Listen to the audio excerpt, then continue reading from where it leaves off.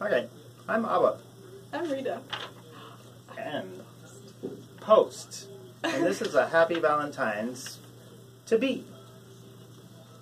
So, for Valentine's Day, B, I took this system of 3 linear equations and I solved it using Gauss-jordan row elimination to get that x equals 4, y equals 3, and z equals 5, which means love, of course.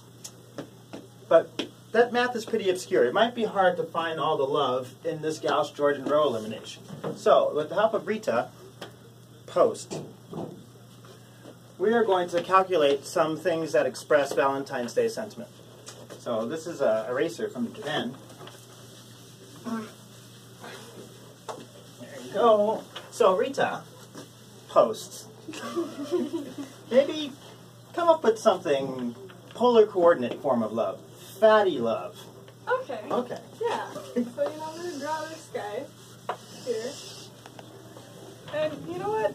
Let's choose a function. Let's just call it r equals 1 minus sine of theta. Oh, why? That's a great function. I believe when theta equals 0, the sine is 0, hence r is 1.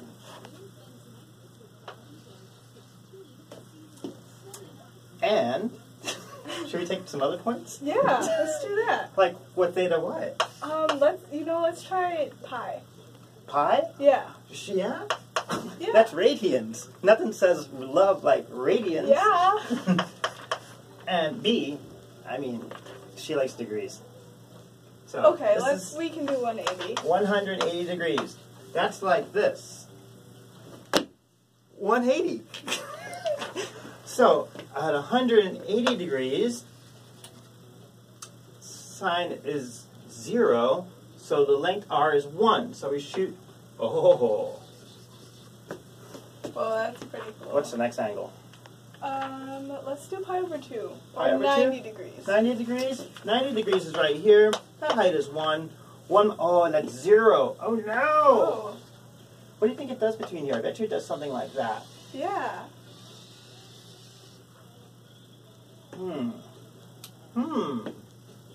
You think we can fill it? We just need to know maybe 3 pi over 2.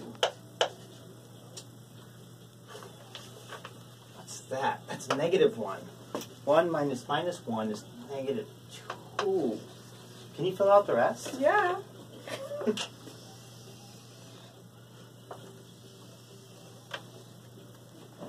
Happy Valentine. No, this is too fat. Do we have another parameterization of a heart that's maybe this is pretty fat? Yeah.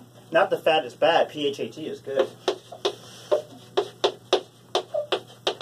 But let's try another parameterization.